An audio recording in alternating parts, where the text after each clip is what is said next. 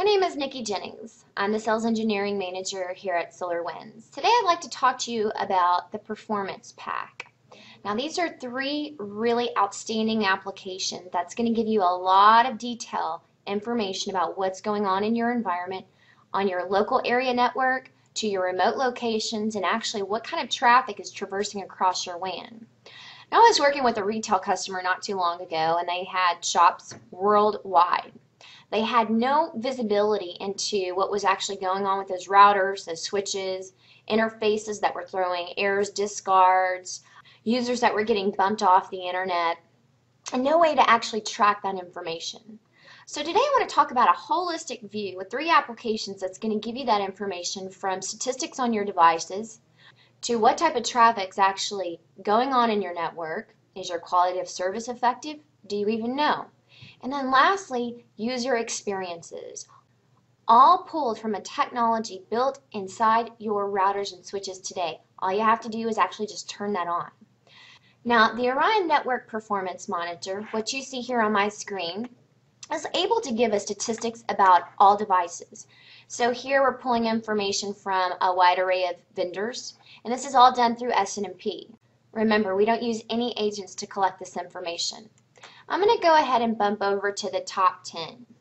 Now I'm going to look at the top 10 interfaces by percent utilization. On this particular Steelhead device, I'm looking at the LAN 00 interface. I'm going to hover over that, and of course it's giving us the operational admin status. But what I'm really looking at here is the utilization, the traffic utilization.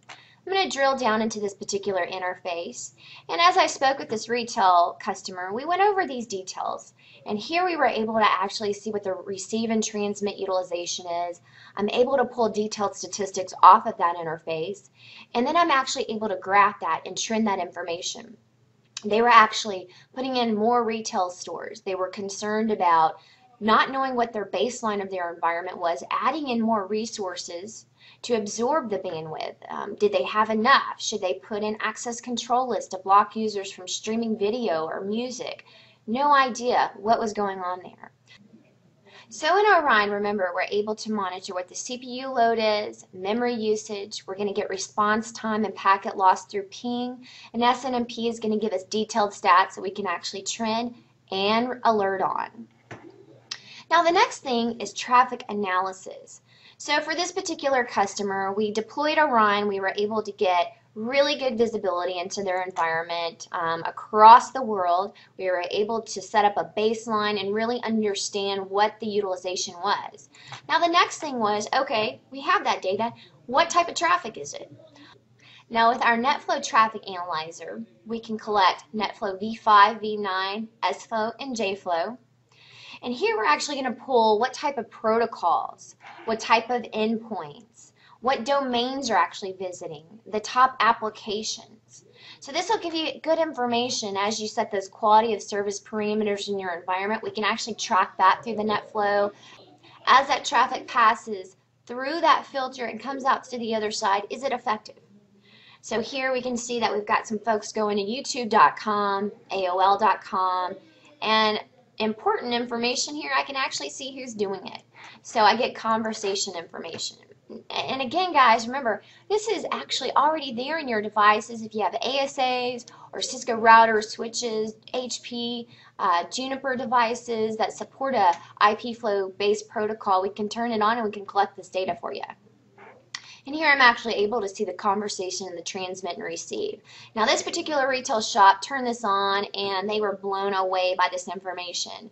They put in a couple of ACLs to block certain traffic and performance spikes. They were able to deploy or implement these other locations with no additional cost in terms of bandwidth usage. So that was a bonus out of the box right there, return on an investment.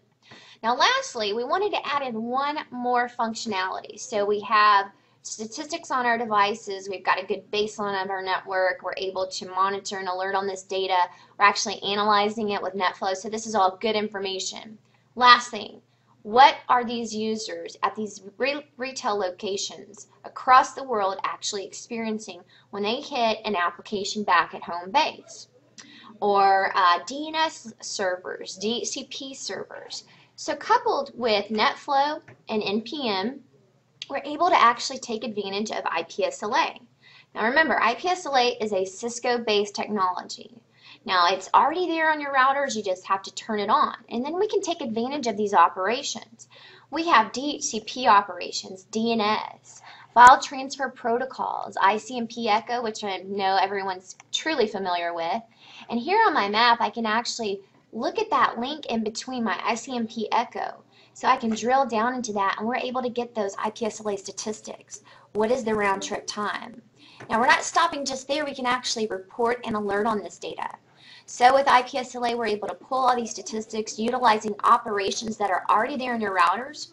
So you essentially turn it on, and now I can see from APAC or maybe my office in Cork how those guys and gals are actually affected as they hit these applications back at home base. Now remember, if you've got voice or video traffic traversing your WAN, you need to know if these guys are going to have any problems before there's an actual outage and you're trying to scurry it around to get this information so your users can actually function.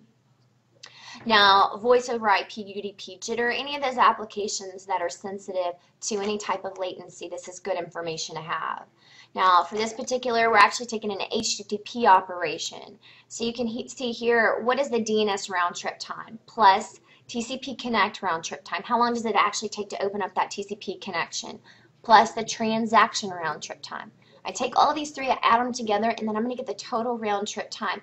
This is good to know. 473 milliseconds might be normal. Depends on what that WAN link is. But we have Orion giving us information about those edge routers. We have NetFlow telling us what type of data is traversing across that WAN link. Now we have IPSLA that's actually going to test these parameters for us, all with a simple implementation of 3 really outstanding performance products. So we call it the Performance Pack. Now, if you go to www.solarwinds.com/performance, you can download it, evaluate it free for 30 days. It's unlimited, no limitations. If you need any assistance, give us a call. I have a team of engineers here to help you out. Again, my name is Nikki Jennings. Follow me on Twitter at @njennings. I hope to hear from you. We look forward to helping you identify problems in your environment.